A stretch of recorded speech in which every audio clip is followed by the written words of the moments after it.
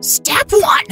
As non-threatening as possible, lower to the child's level and slowly give their favorite toy. Step 2. Retreat.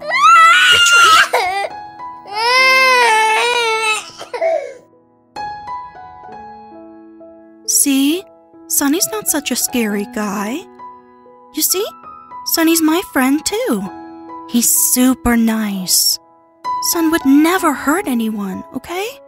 There's nothing to be afraid of.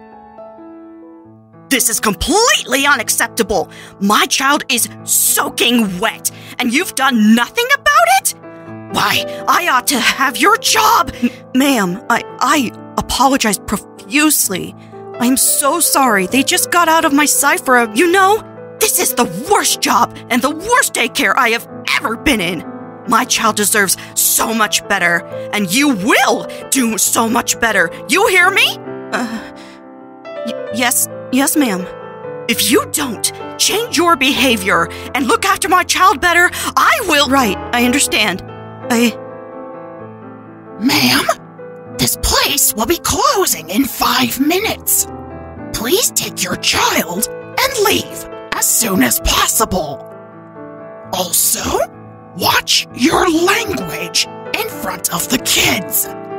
And please be more polite to our staff. Got it? Yes. Good. See ya next time. You know you shouldn't do that to our guests, right? But she was scolding you. Yeah, but that doesn't mean you can do that. I was angry. I know. But thanks, though. You helped me out of that situation. You're not mad? Not really. New friend! You didn't forget to clean up, did you? Nobody leaves with a frown. Now, Mr. Fazbear, you know children can't leave without an approved adult. So why were you trying to escort this child out?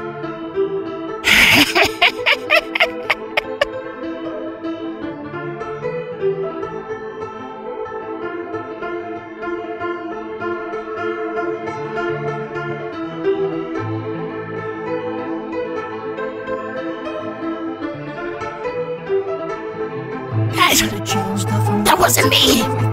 You know me, Sunshine. You know that I would never hurt anyone. Please, don't look at me like that.